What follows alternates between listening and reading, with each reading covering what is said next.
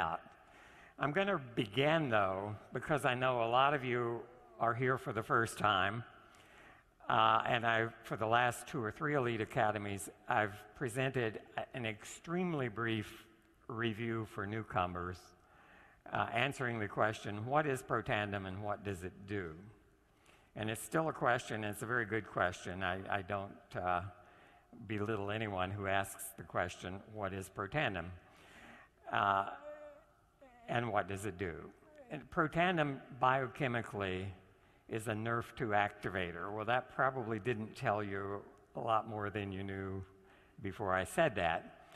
But what a Nrf2 activator is, it's something that delivers a biochemical wake-up call to every cell in your body. That's what Protandim does that's important, and I want you to understand how it does that. So here is how Protandim works, really in one single slide. This big blue oval represents any one of the several trillion cells in your body. And in the upper right, you see that little purple item labeled Protandim. That's one of the 5 active ingredients in Protandim. And so every cell in your body, if you take a Protandim, will be bathed in those molecules that make up Protandim. The first thing Protandim does when it approaches a cell is it binds to a receptor on the cell. What is that? Well, if this cell is your house, what Protandim just did is it stepped on the front porch and it rang your doorbell. Right? That's how the cell interprets that. When that happens at your home, things happen inside. You may get up off the couch and walk to the door to open the door and see who's there.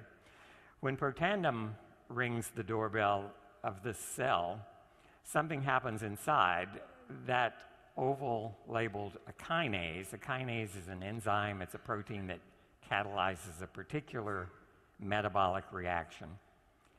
It's activated, just as the chimes inside your house are activated when Protandim or someone steps on your front porch and rings the doorbell. Something happens inside. What that particular enzyme does, the one that just turned yellow, is it modifies a protein inside the cell. The protein that's modified is represented here by the little red oval labeled Nrf2, Nrf2. Nrf2 is what biochemists call a second messenger.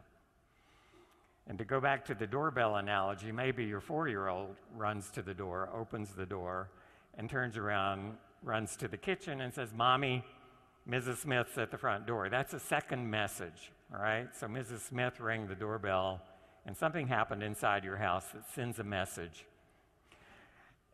Protandim does exactly the same thing. If you look at this red protein, it now has a little yellow circle with a P on it. That P is a phosphate group. So chemically, the red protein has been modified. It's been held in the cytosol, the main space of this cell, by a blue protein called KEAP1 that's holding it there, preventing it, if you will, from running into the kitchen. So maybe this is in the family room.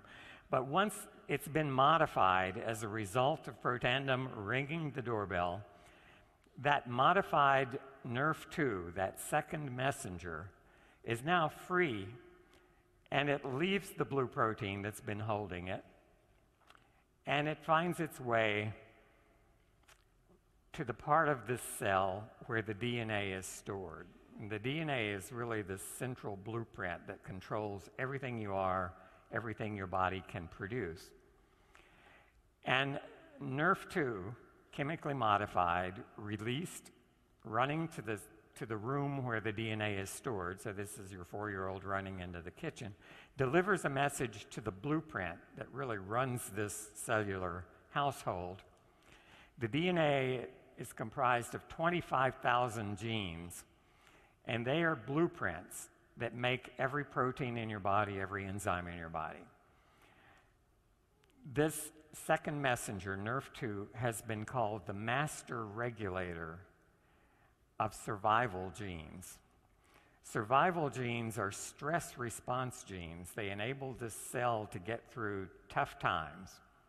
Some of them are antioxidant enzymes, and we've talked about those from the beginning. When Protandim started, what we thought it would do is upregulate, make more of two specific enzymes.